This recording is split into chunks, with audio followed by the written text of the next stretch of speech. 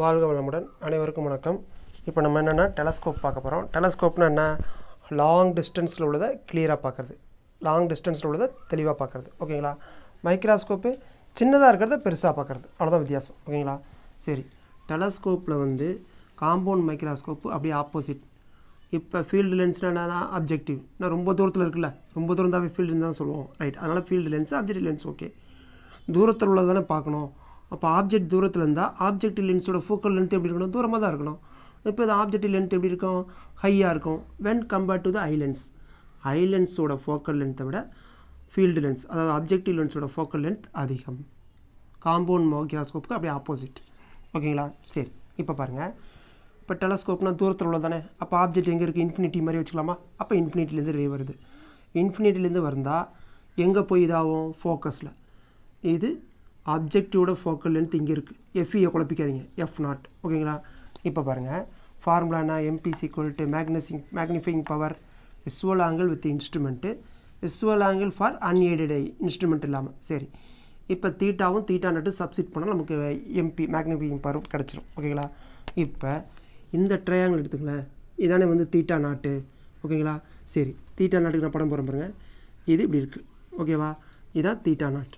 ஓகேவா? இது ஹெச்சா, இது தீட்டா நாட்டா. இமேஜ் எங்கே கிடைக்கிது? F0 இல்லையா? இதானே F0. அப்போ இது F0. நம்ம என்ன பார்த்தோம்? டேன் தீட்டா தானே பார்க்குறோம். ஏன்னா இந்த வேல்யூ தெரியாதுல, ஹைபாட்னியூஸ். அப்போ டேன் தீட்டா தான் பார்த்தாகணும்.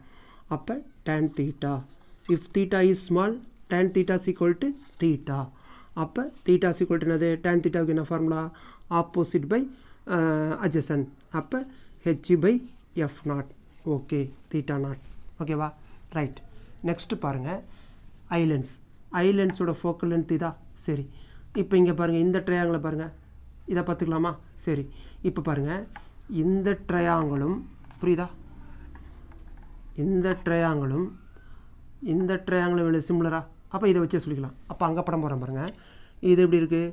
இப்போ இப்படி இருக்குது, இப்படி, அப்புறம் இப்படி இருக்குது. அப்படிதானே? இந்த படத்தை போடுறேன். ஓகேங்களா? இந்த ஆங்கிளும் இந்த ட்ரையாங்கிளும் சிம்லர், அதனால் இதே எடுத்துக்கலாம். இது என்னது? தீட்டாவா? இது என்னது? சிம்லர் ஹெச்சா? இது என்னது? இந்த லென்ஸுக்கு இது என்னது? யூஇ தானே? ஓகேங்களா? அது மாதிரி வச்சுக்கலாம். அப்போ யூஇ. ஓகேவா? இந்த லென்ஸோட ஃபோக்கல் லென்த் ஒன்றுமா இங்கே இருக்கலாம், ஆனால் ஃபஸ்ட்டு லென்ஸோட இமேஜ் தான் செகண்ட் லென்ஸுக்கு என்னது? அப்ஜெக்டிவ். அப்போ இந்த இமேஜ் தான் அப்ஜெக்டிவ். அப்ஜெக்டிவோட லென்த் என்ன? யூஇ தானே? நீங்கள் தானே சொன்னீங்க டிஸ்டன்ஸ் ஆஃப் த ஆப்ஜெக்ட்னா யூன்னு வச்சுக்கணும், டிஸ்டன்ஸ் ஆஃப் த இமேஜ்னா வின்னு சொன்னீங்களே, அது மாதிரி. ரைட், யூஇ. ஓகேவா? அப்போ தீட்டா ஈக்குவல் டு, அதாவது tan theta equal to opposite by adjacent. ஓகேவா? இப்போ அங்கே என்ன ஃபார்முலா? மேக்னிஃபையிங் பவருக்கு எழுதலாமா? Magnifying power equal to theta by theta not. அப்போ தீட்டா எவ்வளவு? H/UE. H/UE. தீட்டா நாட் எவ்வளவு? H/F0. அப்போ என்ன வரும்? H/UE இன்ட்டு F0 பை என்ன வரும்? H கேன்சலா? அப்போ சீக்குவல் என்ன வரும்? F0 by UE. இதான் என்னது? டெலஸ்கோப்போட மேக்னிஃபையிங் பவர். இதில் வழக்கம் போல் 2 கேஸ் பார்க்க போகிறோம். என்னென்ன case? For point 1, near point 1. இப்போ வந்து என்ன பார்க்க போகிறோம்?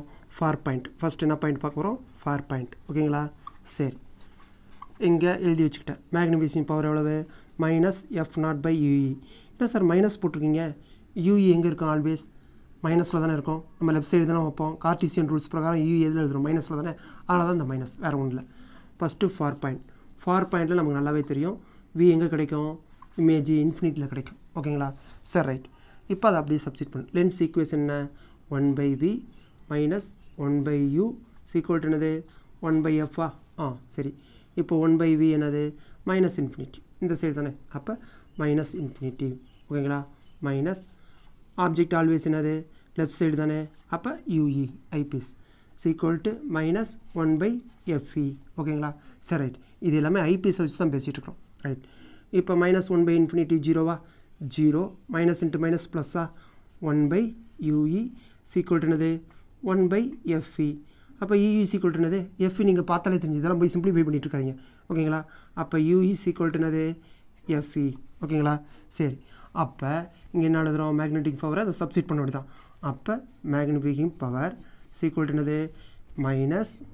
-F0 யூஇக்கு பதிலாக என்ன எழுதணும் எஃப்இ ஓகேங்களா.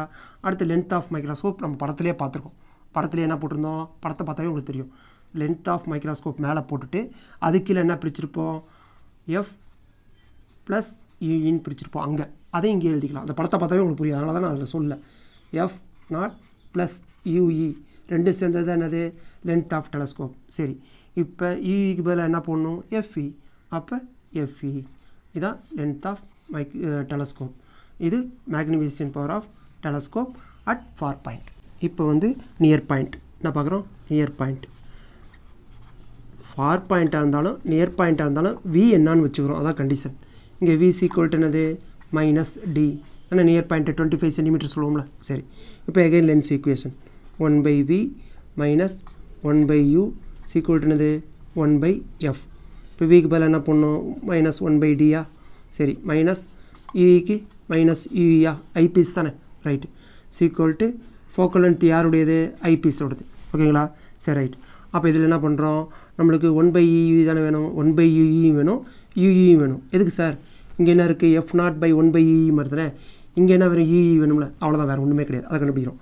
அப்போ என்ன வரும் 1/d ஓகே, இது ப்ளஸ் 1/UE சீக்வல் என்னது 1/FE.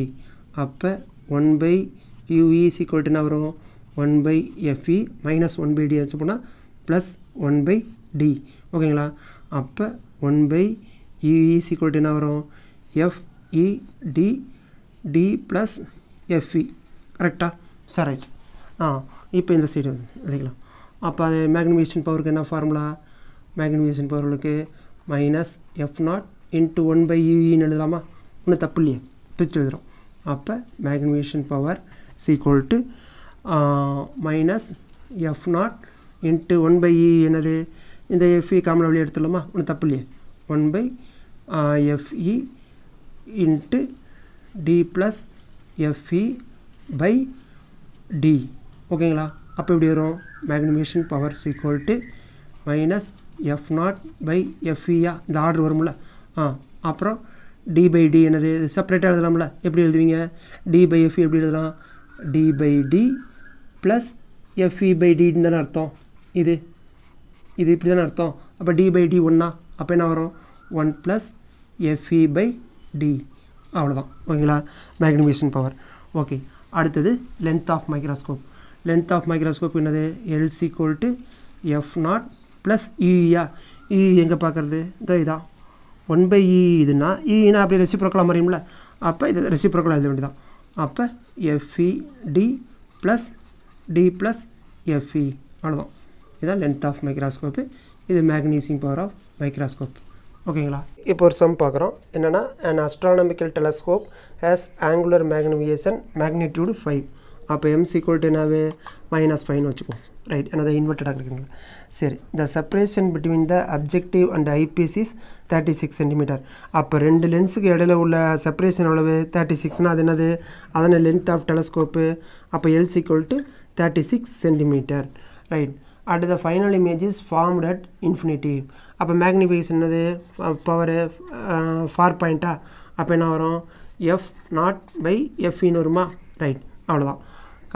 என்ன கேட்குறாங்க, determine the focal length of the objective comma and eyepiece என்னன்னு கேட்குறாங்க ஓகேவா, ரெண்டும் கண்டுபிடிக்கணும். சரி, இப்போ பாருங்கள், எம் என்னது -5வா, ஃபார்முலா என்ன f0/FEயா, இது மைனஸ் இது மைனஸ்னா இது பண்ணலாமா.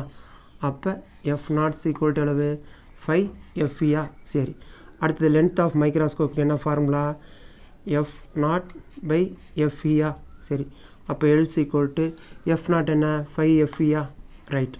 அப்போ இது ஒரு FEயா, சரி, ரைட். அப்போ L equal to என்னது 6FEயா, ரைட். அப்போ FE equal to அளவு L/6ஆ, ரைட். L எவ்வளவு 36ஆ பை 6ஆ equal to அப்போ FE எவ்வளவு 6 cm. FE எவ்வளவு 6 cm. அப்போ ஃபோக்கல் லென்த் ஆஃப் ஐபீஸ் வந்து 6 cm-னா அப்ஜெக்டிவ் எப்படி இருக்கும் டெலஸ்கோப்பில் இதை விட அதிகமாக தானே படிச்சிருக்கோம். அப்போ f0 வந்து இதை விட அதிகமாக தான் வரும். அதை இதில் சப்ஸ்டிட் பண்ணலாமா இந்த ஈக்குவேஷனில். அப்போ L இதை எடுத்துக்கிறேன், இங்கே எடுத்துக்கிறேன்.